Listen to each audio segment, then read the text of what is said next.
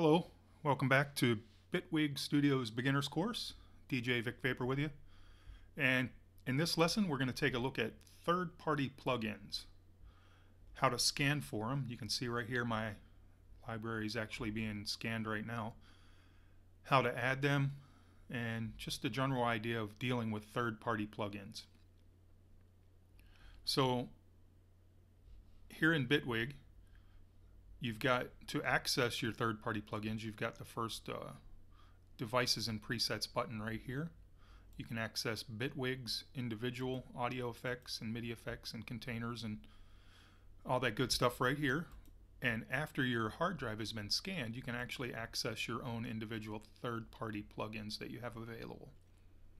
And here you can see a small collection of mine. It's still being indexed, so there will be a few more added. But how did I inform Bitwig where to go? Well, if you go across the panel here all the way to the end, the little cog wheel or gear wheel, whatever you want to refer to it as, click on that guy, and then you go all the way down to the bottom, and you can see it plugin locations to VST plugins. Now you can add more than one location. I've added my personal location, and then I've added a system library location right there. So it's continuing to scan that for us right now. But you simply click add location, tell it what folder to search, it'll index it for you. And then when you come back here, as they're added, they're available for you right here. So let's take a look at adding one. I'm going to use the triangle button to open it up. We'll grab the FabFilter Pro C. Now I can double click it, or I can just drag and drop. And of course, you get the interface of the plugin once it pulls up, and you can close that, and you have access to all the parameters that are automatable, if that's the right way to say it. Show only automated and modulated parameters. So everything right here that we can actually manipulate in our arrangement window is now available to us.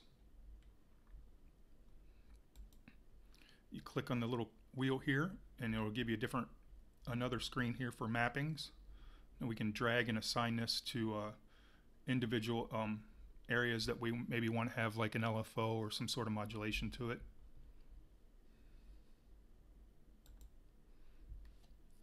And here's some macros.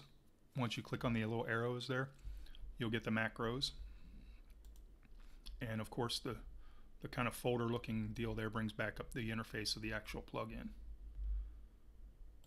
So third-party plugins in Bitwig Studios, pretty straightforward. Just wanted to show you how to get your VSTs added or your plugins added, and then the basic idea of accessing it.